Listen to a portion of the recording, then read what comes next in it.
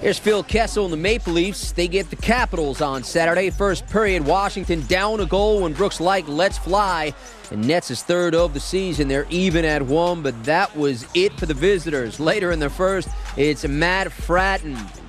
Goes top shelf here. Toronto regains the lead at 2-1. Second period, they have the power play, and it's Tyler Bozak off the nice feed from Joffrey Lupul. He's second of the season. Maple Leafs have a 2-goal lead. They add to it. This time, Bozak is the giver for Kessel.